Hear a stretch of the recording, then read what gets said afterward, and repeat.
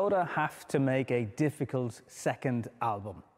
This is the brand new Skoda Kodiaq, which has to build Abi DSG olmama şansı yok ki arkadaşlar. Bunlar sonuçta Volkswagen Group.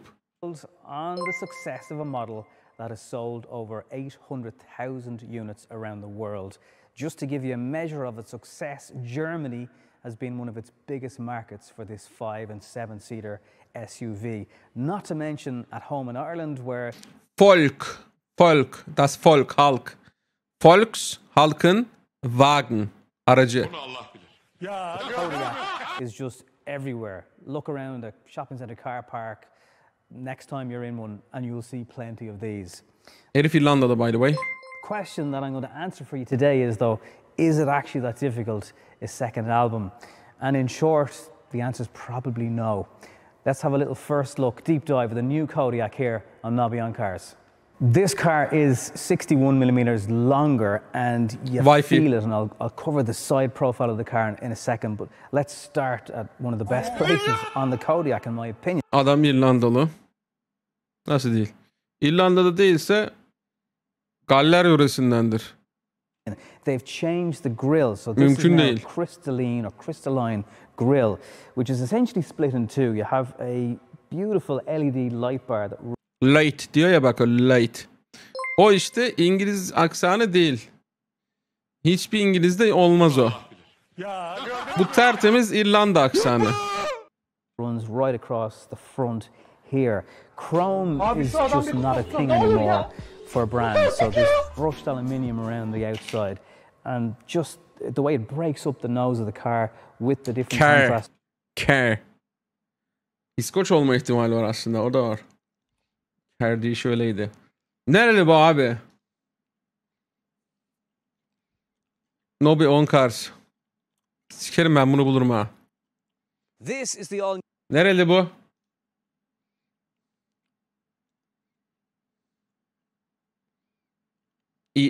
Ireland.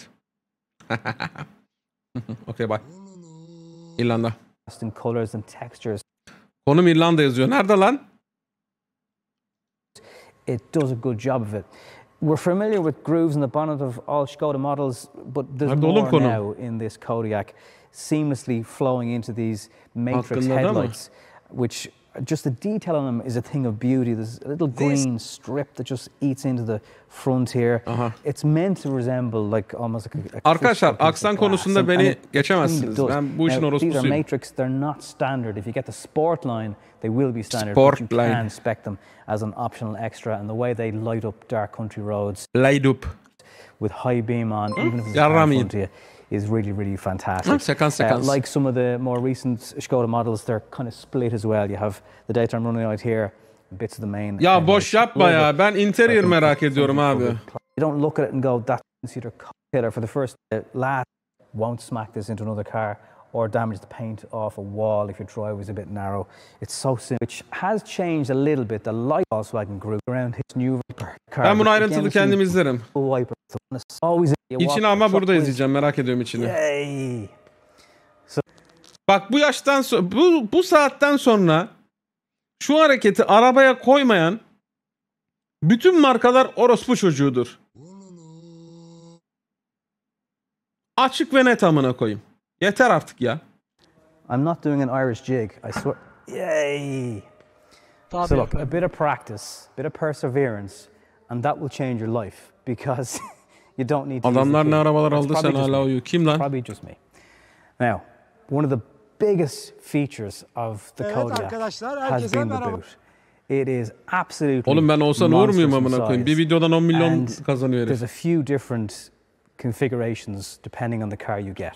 This is obviously a 5-seater Kodiaq. If it was to be a 7-seater, it's 340 litres here with every row litres and 40 previous model.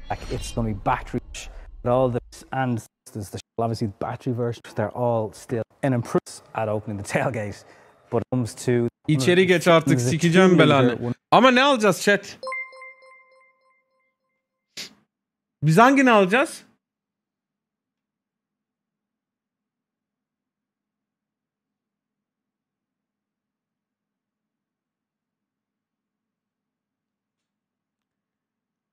2.0 TSI. Götten sikmesin.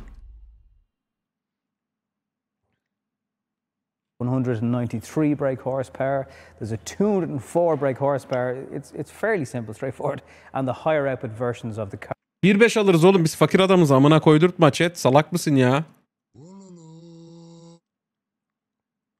Hacı 1.5 alır geçeriz biz, ama 150 horsepower yeter bize. Amcık hız mı yapacağım bunda? Car will have 4x4 as standard. The other interesting thing on the fifth powertrain on the car is the plug-in hybrid. So that will do a range of 100 kilometers. It's a 25.7 kilowatt hour battery. You'll be able to charge it using an 11 kilowatt on-street charger. But the really interesting thing is there's also a 50 kilowatt onboard charge, which means you can fast charge this car, and because the batteries are massive, you'll do that quickly. Bir de bataryaları varmış, hibrit yani. It's one of a option. Geç içeri, siktirtme belanı ya. Let's jump into the interior here and have a look around it. What's the biggest change? Well, let's start with the jumbo box. Okay, so this is your storage space in here, which has got not only an armrest, which you'd expect, but you got a sliding cover here. You can put additional devices, drinks holders, things like that down inside here, and then there's quite small actually looking cup holders. But there's something else that will grab your attention straight away, and it's this Skoda little tube. And I love their Simply Clever stuff. You push this out, and everyone likes to give out about these screens for fingerprints. And you go like this, and it cleans, and the fingerprints are gone. Now, as long as no one takes that out of your car, it looks like kind of a lipstick style size, so that's just conveniently tucked away there. More of the Simply Clever features include the dash cam port, the umbrella, and the eye scraper, which all remain. Oo, güzel. Simply Clever Solutions. Umbrella'sı var içinde. Ne? Yukarıdaki ne? Aa, bu çok iyi. Ananı sikeyim. Dashcam için USB 3 port koymuşlar yukarıya. Çok iyi. Bende var çünkü kullanıyorum dashcam. Abi bunun kablosunu çekmek anam ağladı be. Oha. Oğlum bu çok akıllıca gerçekten. Çünkü takıyorum ben, dashcamsiz araba sürmem. Ya bunun için araba alınmaz ama bu çok iyi yani. Çok iyi. Clever features include the dash cam port, the umbrella, and the eye scraper, which all remain. In Ireland, we're going to get 3 trims: the Selection Plus, and Sportline, and they will vary in interior quality. What the different combinations of leather or ben leather hayatta almam abi. Interestingly, there's more. Abi leather ben almam. I live in Antalya, no leather, thank you, fuck off, siktir bye bye. More parts of this car covered in this effect. So the door handles, the grab handles are covered. Again, trim dependent. The center armrest. It's the first time the Kodiaq will have charging pads for 2 devices. Big change. 2 tane charging pad olacakmış kablosuz. Güzel. In some ways are these 3 jog wheels. They control the different drive modes. You can put in shortcuts to them. Bunlar değiştirilebiliyor. Bu çok güzel bu arada. We control heated seats. Your temperature. Başka hiçbir arabada görmedim. Into screens. You can do that if you wish, but Skoda have left in the option of just using this. Customizable. Illuminated, ayarlıyorsun. Mesela ortaya basıyorsun, ses. Bir daha basıyorsun. Atıyorum koltuğunun ısısı. Bir daha basıyorsun, bilmem ne. Lighting strip that goes throughout the car here. So the sliders in Volkswagen cars, for example, not so much of an issue here because you'll be... Ekrana da geliyor bak şu şekilde. Mesela hoparlör ya, bir daha basıyorsun işte koltuk geliyor. Bir daha basıyorsun ne bileyim ben ne geliyor, işte klima geliyor falan.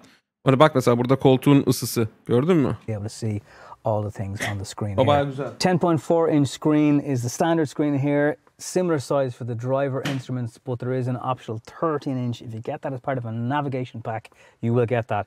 But that will be a couple of €1,000 more expensive. 2 options with the glove box. One in the usual place you'd expect. Dashboard'u çok beğenmedim ya. Kodiaq, a smaller box for items up here. You could lock a phone and things like that away into it. Good solid clunk off that. The ambient lighting and just the interior on the cars. Kadranı bir göstersin bize ya. I think there's lots of bits of this car that are going to make Skoda Enyaq drivers a little bit jealous because it's just that step up again compared to certainly the last Kodiaq, but also the current gen ENIAC. First time you'll be able to get a head-up display, part of that nav pack. Some people will think it's worth the extra money, others not so much. The steering wheel actually quite similar to what we've seen on things from the new gen. Ya bu da sikik bir tasarım. Çok kötü olmuş ya şu. Annenizi sikerim sizin 2023'te. Bu ne lan? Abi inşallah değişir bu ya. Oğlum çok kötü lan. Hayır, neden bütün şeyi kullanmamış ki?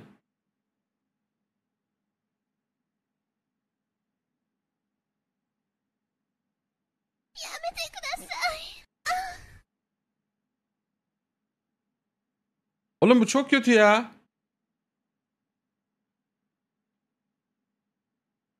Current gen Octavia up, but there's a little bit of aluminium, brushed aluminium going on. Just breaks it up differently. Big change is the gear selector, which is up here, much like the electrified versions of the cars that we've come to see from the group. The new Superb will also have this here.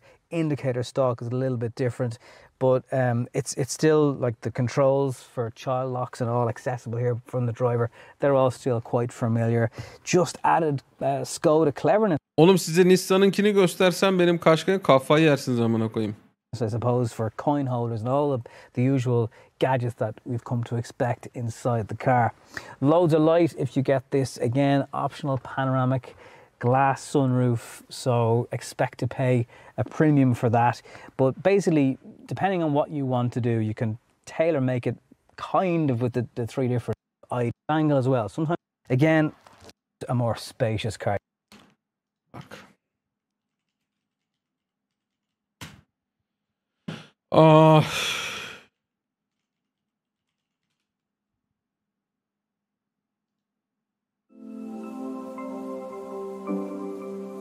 Ben mesela böyle kullanmıyorum. Umarım değişik versiyonunu da gösterir. Oldukça şık yani.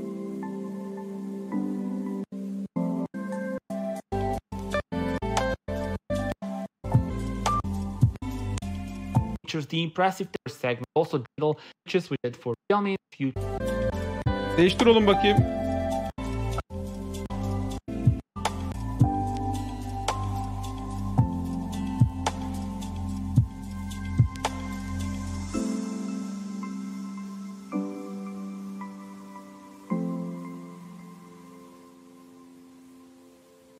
Değiştir onu. Ha, ben böyle kullanıyorum mesela. Mesela müzik dinliyorsan burada ana sayfasında şurada mesela müziğin şeyi oluyor. Sol tarafta başka bir şey kullanıyorum. Şu ana sayfada.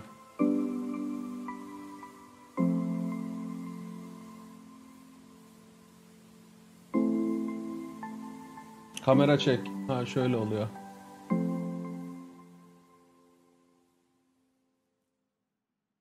Ben çok beğeniyorum abi. Benim gözüme çok estetik geliyor.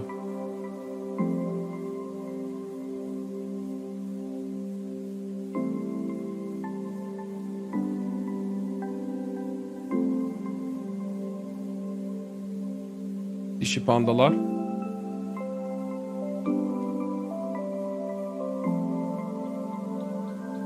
Dişi pandalar. SS alındı mı? Ekran görüntüsü alındı mı?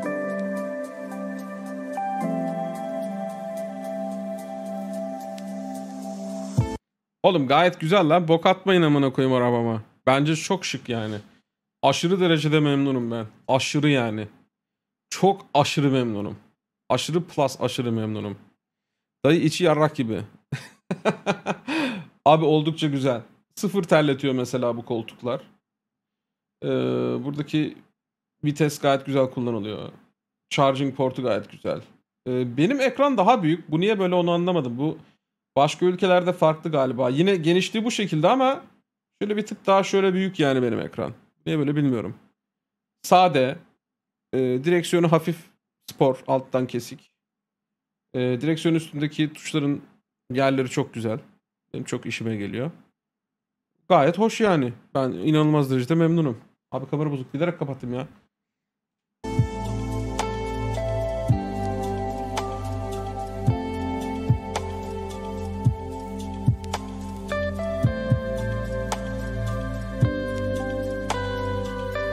Gayet böyle güzel yani ama şeyi beğenmedim yani. Skoda'nın interior'ını. Not for the O ne kadar kötü şu kadran ne kadar kötü. Bir kere yani ekranı hepsini kullanmamış ya. Niye böyle yapmışlar ki?